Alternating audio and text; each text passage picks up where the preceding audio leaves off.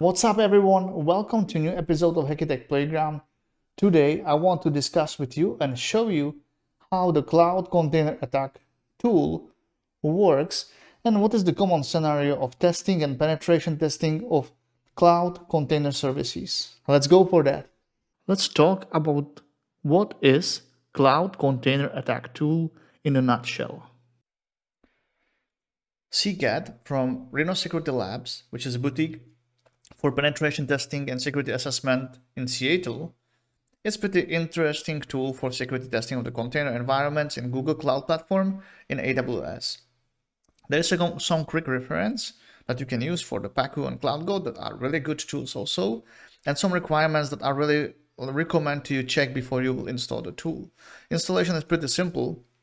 You just clone the repository and install that with setup.py, and then you can use ccat.py just with the Python tree. The requirements are very important. You need to have 3.5 Python or higher.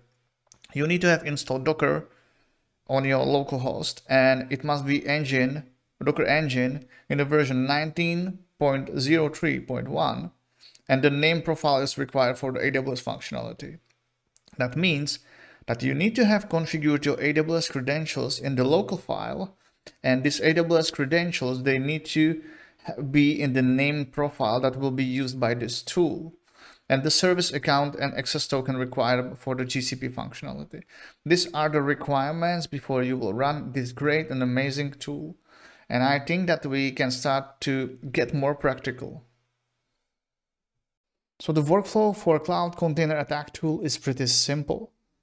When we will go with that, we can say that the first stage of our work are getting the compromised credentials, AWS access key and secret key, and configuring them in our credential file. Critical for the Docker login and for using this tool, because this tool utilizes the credentials that you already stored in your local host. So it uses your local setup.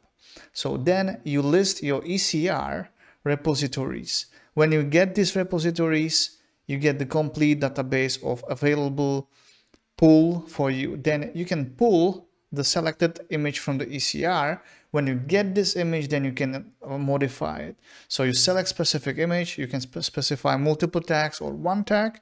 Then you create this backdoor image. You can create that by adding layer by layer, and then pushing this improved image back into ECR where you take it from. Pretty simple. So again, get the credentials, list the ECR repositories, pull selected image, create the backdoor image, and push this improved image back to your repository. Okay, now we are in AWS Management Console, which is our first step. And then we need to go to Elastic Container Registry, which is a container service from AWS. I have here DevSecOps and Hackitect repositories, two different repositories with two different setups. There is a tag immutability, it's disabled, and scan frequency for the DevSecOps is scan on push. So every time when I will push a container, there is a vulnerability scan, and then the manual scanning for the Hackitect. And both of them are encrypted with the basic encryption with AES 256.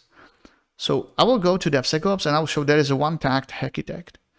And this is pushed at 11 December. There are some vulnerabilities and 29 others. And we will work with this one. What I will do, I will authenticate myself against the repository to be able to push the commands there, or to get the image, to modify it, and then push it back. So I will click on view push commands, and I will copy the first one. Then you need to go to your CLI, and I already prepared this one, and hit enter. You can do that, or usually when you will be attacker or pen tester, you will do it during your testing, because you will get from the AWS scan, you will get your credentials, or from the credentials that you have, you will get this repository URI. But I did it first because I just want to go like smoothly through the tool. I just want to show you the main features of the tool itself. So you need to have AWS credentials in your credential file for AWS, and also you need to be authenticated against the registry itself. But AWS credentials will help you with that. And then it is very simple. I will write Python 3 CCAT.py, and what it will do, it will start the tool itself. It's an interactive command line tool where you can swap the AWS profile. You can write here, I will use default one, which is my default with the leaked credentials, potentially leaked credentials. Make a typo here, so you can anytime swap your AWS profile to any profile you want. So default. And when I'm here with the default profile, you see configuring AWS, successfully configured my AWS credentials, which is AWS secret key and access key ID. And what I can do is click on, or not click, there is like one trick. The CLI tool is controlled with the spacebar and enter. When you want to select specific choice, you need to use spacebar, and with the enter you are selecting the choices too.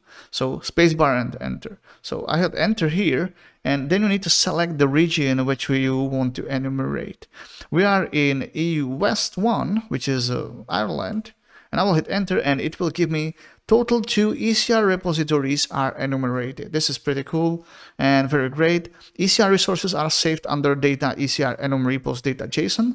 So anytime later you want to check and you want to investigate what you find in your testing session, you will be able to look at this JSON and get it.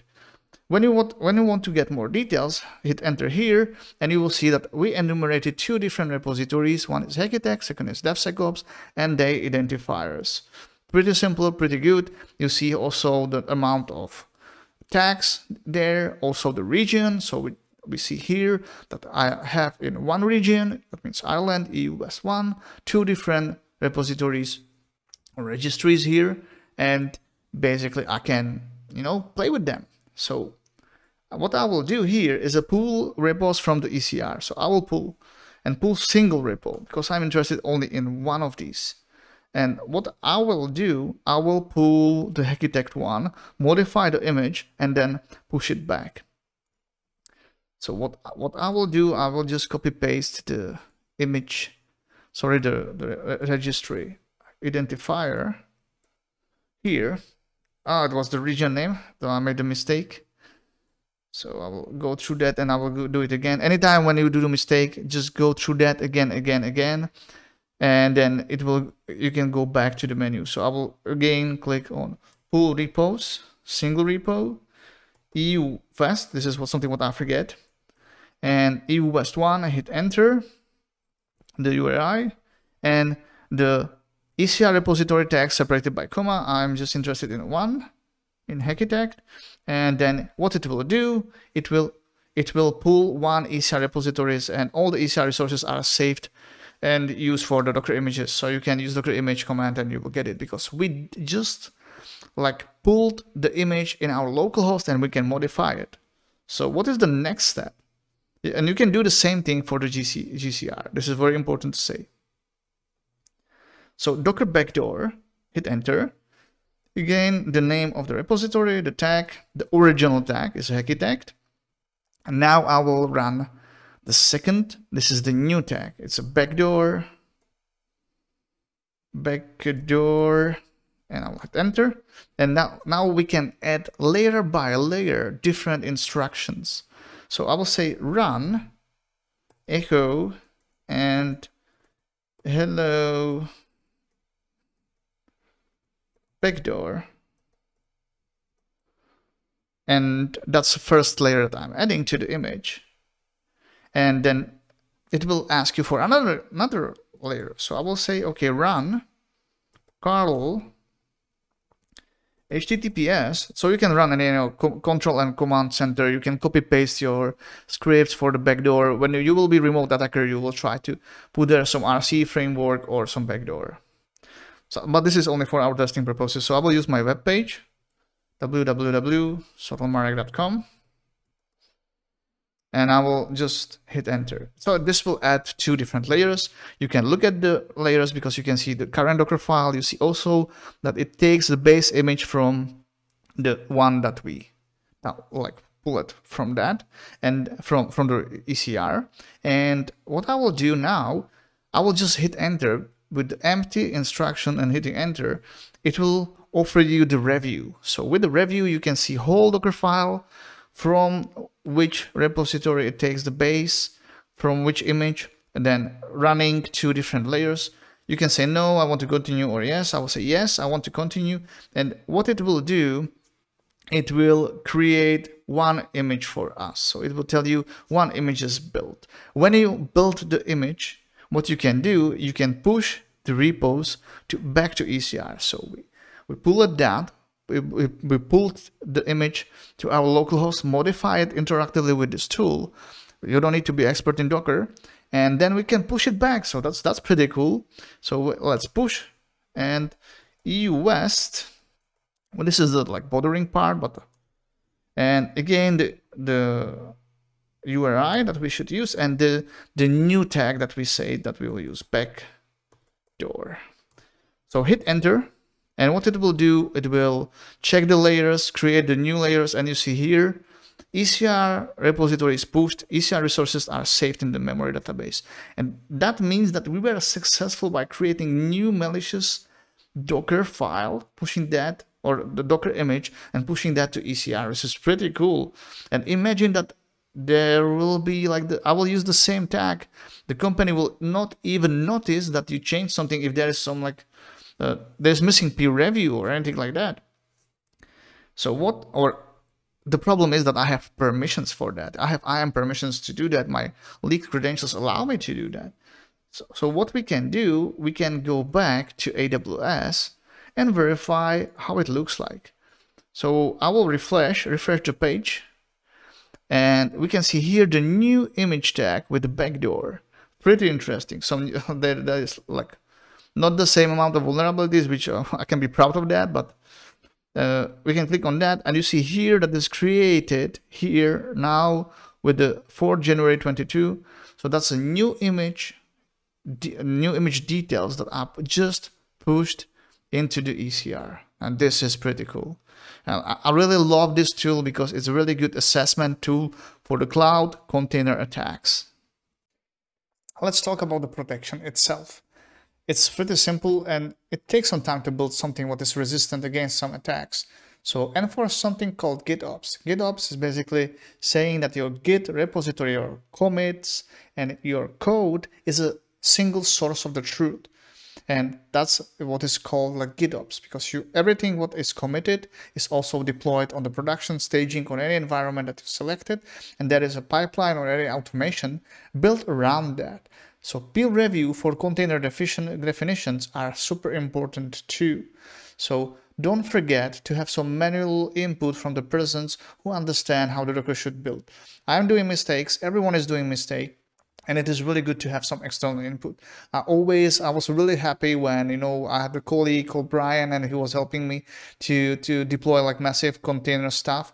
And I always forget something because I was in the hurry, and I was like under the pressure, and I need to basically put everything in place, and then I forget something, or skip something, and I forget important things, or I didn't keep my own best practice. So it is really good to have something or somebody who will help you to improve and being like safeguard for you.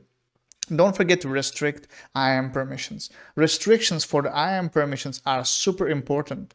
So you can restrict the permissions like ECR put image or ECR initiate a layer upload for your own sake, because you can save lots of time. If you will restrict your users to put images or initiate layer uploads in your ECR, it will basically save your life. You shouldn't allow your users to modify the Docker containers. You can allow them to download some of them, but you shouldn't be in the situation that anyone who gets some AWS credentials can push it there.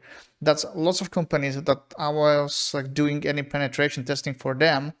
They are having these problems. They are in this situation. So I really recommend to enforce GitOps and restrict the IAM permissions. Then push the images through the code build. Code build is a pipeline. It's a piece of the pipeline. It's a building service or build job service in AWS that can help you to run several vulnerability scans and linting and all the stuff that you need to like test in your Docker container. before you will deploy it, and then deploy it. And it's not necessary to be done by humans. And it is really cool that you can have also manual approval in pipeline, in AWS pipeline. So that's something that can help you a lot. And don't forget to create dedicated IAM roles for ECR management. So your common employees, or not all the developers, needs to have permission for ECR management. That's pretty simple.